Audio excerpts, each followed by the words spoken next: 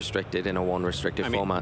That's what Ditto's for, right? You are very much vying to catch that restricted with the imposter ability. We'll have to see if that is going to be the case. It's going to be the Iron Jugglerist and the Kyogre lead coming out, immediately threatening that Tailwind in the face of this Chien-Pao and Lunala coming from Giacomo. Yeah, we've got that Lunala coming out to the field, the Drizzle ability activating, bringing the rain, that the Quark Drive activating from that booster energy on the Iron Jugglerist, and it is going to increase the speed on that Pokemon, making it the fastest thing on the field. It offers Tailwind support as well, but it has to be very careful in front of that Lunala. It has access to that Meteor Beam. Its Shadow Shield is still intact, so it's not going to take as much damage this first turn before taking any damage, especially if the Iron Jugglerist is tied up going for a Tailwind, but you can't leave that Kyogre unchecked with that Water Spout kind of sitting in the wings. Yeah, and you can reduce the damage output of the Water Spout potentially with the Sucker Punch, but then you could always just switch in your Serena, get that Queenly Majesty, and block that move. But then if you do, and then there wasn't the Sucker Punch, then your Kyogre is still going to be slower than both Lunala and the Chien-Pao because you didn't set the Tailwind, and you'd have had to sacrifice your booster energy boost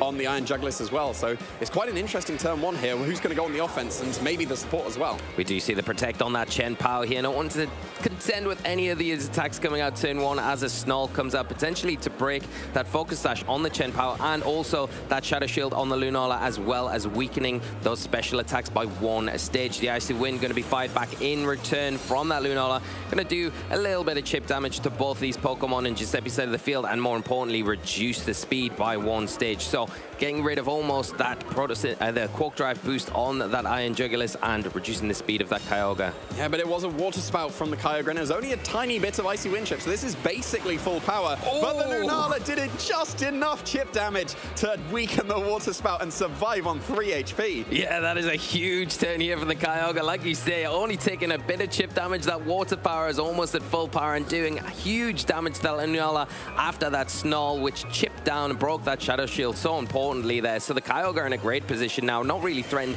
by either that Chien-Pao or the Lunala here, in a good position to launch off maybe another Water Spout, maybe just an Origin Punch if you're suspecting something like that Sucker Punch coming out this next turn. The Iron Jugglerist in a bit of more awkward position, so it has to kind of react because it can take big, super effective damage from the Iron Jugglerist. Yeah, it should be slower than the Chien-Pao now after that Icy Wind, because Chien-Pao is way naturally faster than the Iron Jugglerist, and the booster energy speed boost has basically been cancelled out. Lunala here switching out into the Rillaboom, so going to be able to threaten some good fake out pressure and some grass type damage into that Kyogre. It's going to be a terrestrialization here coming out from the Iron Jugglerist into the water type, maybe trying to keep itself safe from any of those ice crashes that could be coming out from the Chien-Pao. Would have been super effective, now would no longer be. And there it is, there is the ice crash into the now water type Iron Jugglerist, shrugging it off very nicely indeed, and no flinch coming out here. There's the Tailwind getting that speed control, so now the Kyogre is going to be a bit more speedy. Wasn't attacked. Here's another basically full power Water Spout. Absolutely enough to bring the Chien-Pao down to its Focus Sash, and a really nice chunk to the Rillaboom as well. Yeah, for a resisted Pokemon coming onto the field, it still takes a lot of damage.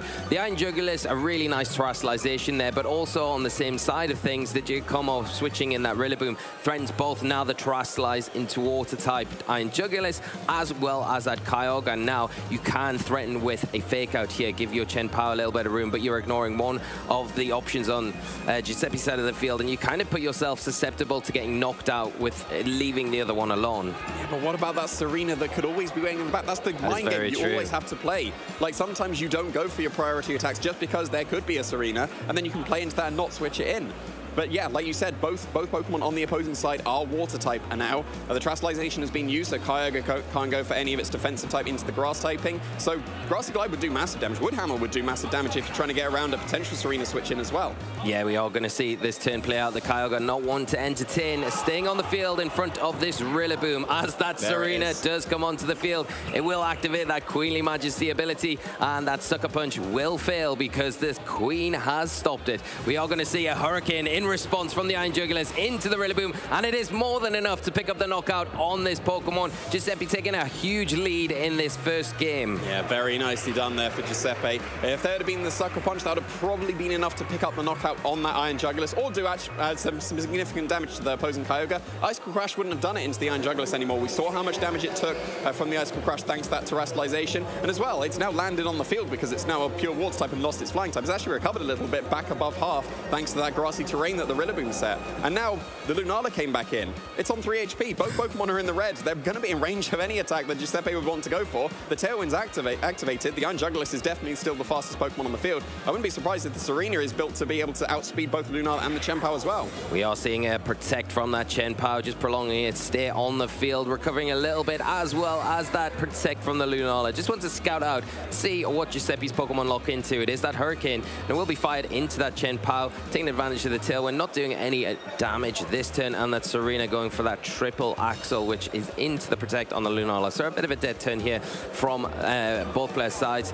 The big thing is the recovery that Giuseppe, probably more than Giacomo, is going to be able to take advantage of here. But still, same situation going into this next turn. The Tailwind's still active, you can see, for one more turn. So Giacomo either has to let these two go down and rely on that Urshifu that's in the back to come in and try and clean up the 4 Pokemon on Giuseppe's side of the field, or make some big plays here. Really not looking good in this situation. No, it's not, and that's probably why he was going for a double Protect, but it did end up failing there, trying to get the Chien-Pao out of that Tailwind. But no, the Hurricane is able to connect with the Chien-Pao, pick up the KO there very nice and easily. The Serena should be able to outspeed this Lunala in the last turn of Tailwind as well. It is going to be the triple axle with the shaky accuracy, and does connect, but needs a second one as well, and also connects with that second triple axle, taking care of the Lunala very nicely, bringing Giacomo down to his final Pokemon.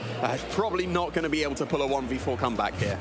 No, as good as that Rapid Strike Urshifu is, the rain does stop, the Tailwind stops as well, but you've got to think that the task is just going to be too much for this Urshifu to deal with. But what a job that Giuseppe's done, as we do see that forfeit locked in, and Giuseppe taking game 1 off. Even more, even if you lose your Rillaboom in that case.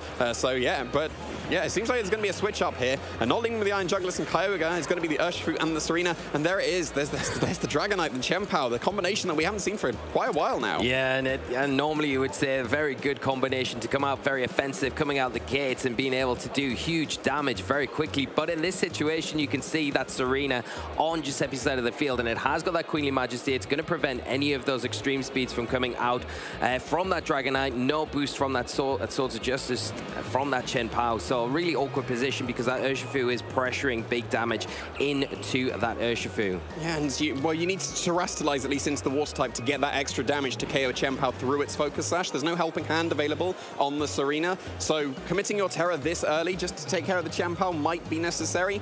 And you've got the threat of the triple axle into the Dragonite, so depend on the speed training of both of these Pokemon, whether the Serena will be able to outspeed and get a triple axle off, but then at the same time, the Dragonite could just Terastallize into its normal typing that it so loves to do. Yeah, that's very true, and I think if you do go for that Terastallization, then it does take away the threat of that triple axle. Well, we are starting this turn with a Terastallization, and it will be on to the Urshifu on Giuseppe's side of the field, going for that Water Terra type from the Urshifu. Going to boost those Surging Strikes for the next few turns while it is sticking around on the field. Of course, you can't ignore the threat in that Dragonite, as we see the Surging Strikes. The most important thing about that Terastallization, though, Jamie, is it takes away that flying type weakness that the Dragonite has access to. Yeah, and the Serena here could be threatening a triple axle into the Dragonite as well. There was no Terastallization there. It was a good switch in for the Rapid Strike Urshifu, taking just under half there. The speed training on both of these Dragonite and Serena is going to be so important. And it's Serena that moves first, but the triple axle not going into the Dragonite here, catching the switch in of the Urshifu. And I only hit one time as well with that shaky accuracy on each of the checks. And there is the Outrage, but it's not enough. The Chien-Pao switched out and lost the Sword of Ruin boost to the Dragonite, and the Serena was bulky enough to be able to take that Choice Banded Outrage. Yeah, that is a huge survival from Serena, showing how well it's been trained by Giuseppe, able to take one more attack. And now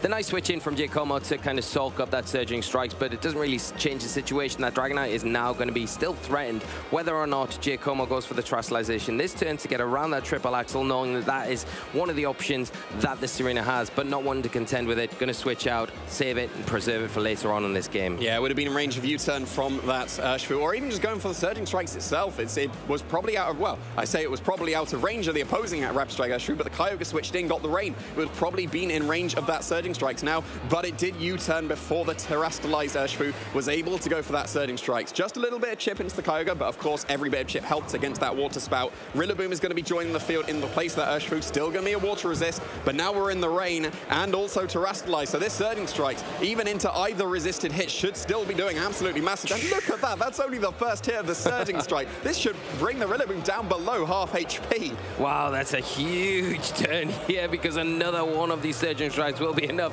to take down a Rillaboom. Not often we see this as a fact. You can see that the Outrage is going to come out from the Dragonite. It will hit into that Kyogre and be enough to pick up a knockout. That is a huge pickup from the Dragonite. Just Giacomo taking a big lead here, taking down that really important restricted from Giuseppe's side of the field. Oh, and a really, really key bit there.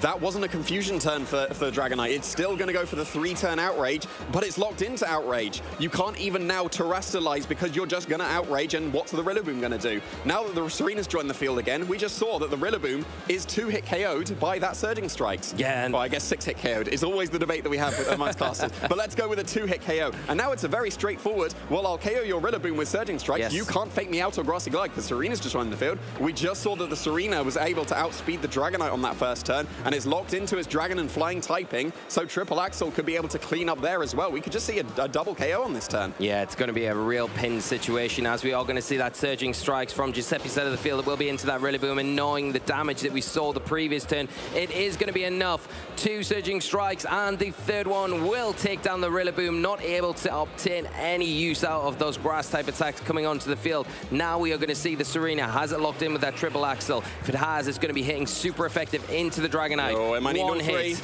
2 hits. Is it going to get the 3? It gets the 3 and picks up a knockout. Here we go with the Serena doing good work here for Giuseppe and pinning in Giacomo into a really awkward position. Yeah, there was nothing that Giacomo could do there. That was good. Like, the Dragonite was pinned. If all 3 Triple Axels hit, it's a KO. They did, so it was.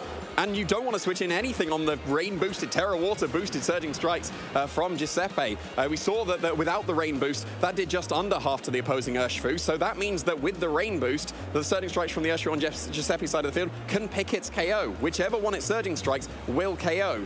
But we did see that Giacomo's Urshifu moved first with that U-turn before the Surging Strikes. So maybe there's a chance for the Urshifu to be able to outspeed, but it seems like it was a speed tie here because Giuseppe's is moving first. Yeah, and it is going to be into that Chen Power, and 2 hits is all it's going to need to take down this Pokemon here for Giuseppe. The big thing you would notice from Giacomo's side, it has not brought that restricted this game, which is, you know, relying on the Dragonite rather than that Lunala. We are going to see the close combat pick up a token knockout with a critical hit into Giuseppe's Urshifu, but the damage has been done here for Giuseppe as the Serena is left unchecked now. Going to be able to potentially fire off a Power Whip into this Urshifu. Not the best of accuracy, but you've got to imagine if it does connect, it will be enough to take it down. But oh, the big miss there coming out from the Power Whip. Yeah, you got the critical hit you needed. If there's something like the Iron Jugulis waiting in the back, then it's probably going to be game over. Yeah, there it is. There's the Iron Jugulis. With the booster speed, it's going to be able to outspeed this Rapid Strike Urshifu. You obviously do train your Iron Jugulis to be able to outspeed that Pokemon because it is way naturally faster as well. We're still in the rain. Hurricane is going to be 100% accurate here, so it will be just 1 Hurricane hit into the opposing Urshifu. Giacomo knows it, is going to throw in the towel, and Giuseppe is going to win this round. What